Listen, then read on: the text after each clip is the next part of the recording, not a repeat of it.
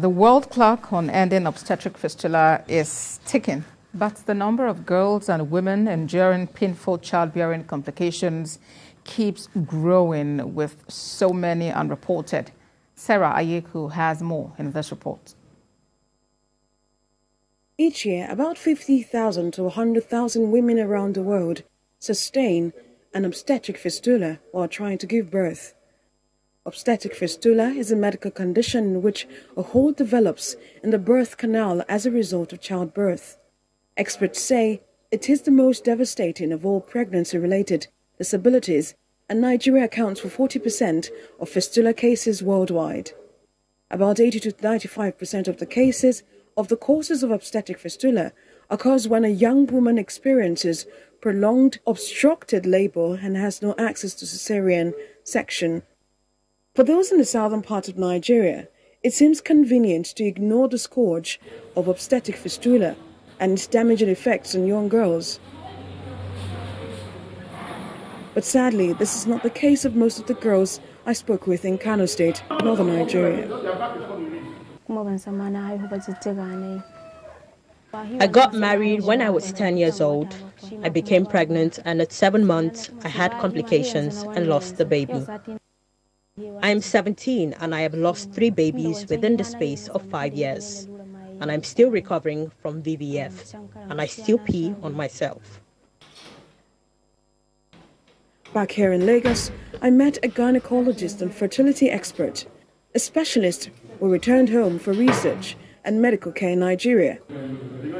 Due to the complex nature of fistulas and poor quality of care, women often have to receive multiple surgeries.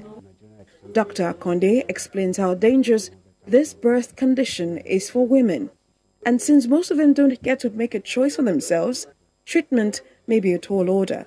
Obstetric fistula is a complication of childbirth, basically, and it's a major issue of concern. And unfortunately, we have also one of the highest obstetric death, maternal death in the world. Is it the one that connects to the bladder or the one that connects to the rectum? Either of them are treatable.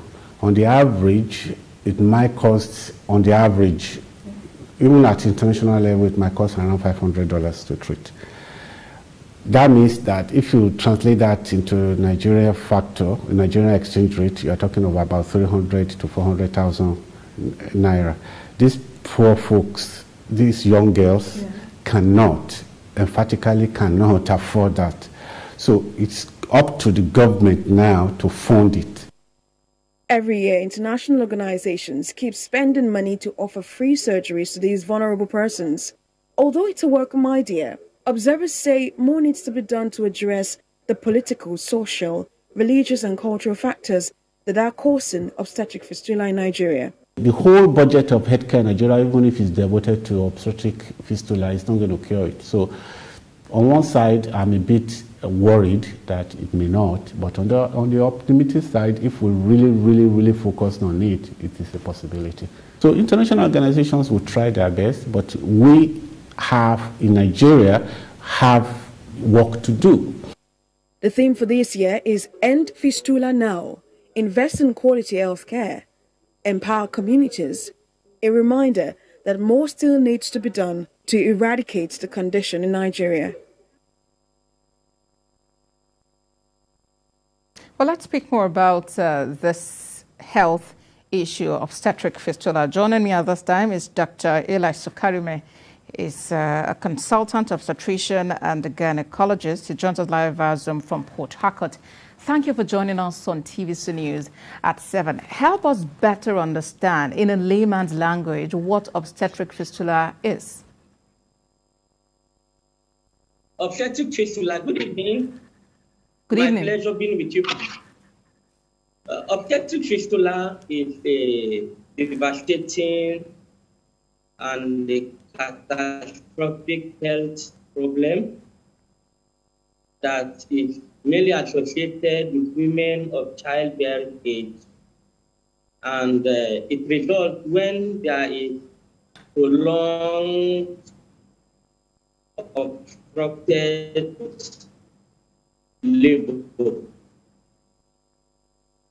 thereby an abnormal communication of the woman and some other structures in the body. The most common is the vaginal fistula, which is an abnormal communication between the genital tract of the woman and the urinary bladder. That is on one end. You also have the rectovaginal fistula, which is an abnormal communication between the rectum, part of the intestine, and the genital tract. Well, as it is... Basically, those are... Okay, as it is, Nigeria, we understand, accounts for about 40% of cases worldwide. And this year, the theme is about ending fistula now. What can be done in Nigeria to end this issue? For us to end obstetric fistula, we have to look at the root causes of obstetric fistula. And that can be categorized into problems in the management of labor, which is also a major cause of maternal death, which is labor, prolonged obstructed labor, whereby there is no proper supervision of women during delivery. And for that reason, there is a problem between in which the head of the baby continues to impinge on the structures surrounding the genital tract. In this case, most common is the bladder. So we need proper supervision of women during labor, in which the World Health Organization clearly states that labor should be supervised by skilled birth attendants. Some other causes of fistula, which is directly or indirectly linked to delivery, is teenagers, women, girls that get pregnant and do not have fully developed pelvics, are predisposed to labor dystocia, obstructed labor, and obstetric fistula. In addition, the cultural practices in some parts of Nigeria may predispose women to obstetric fistula, such as women that are engaged in female genital mutilation.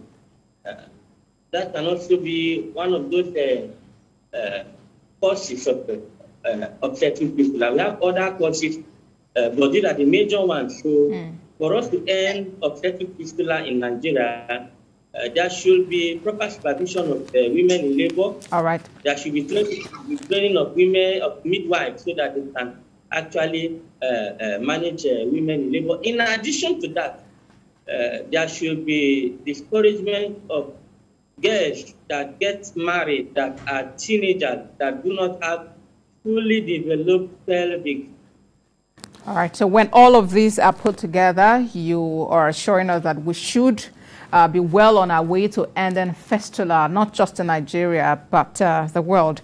Dr. Eli Sukarime is a consultant obstetrician and gynecologist. Thank you for sharing your thoughts with us on TVC News at 7.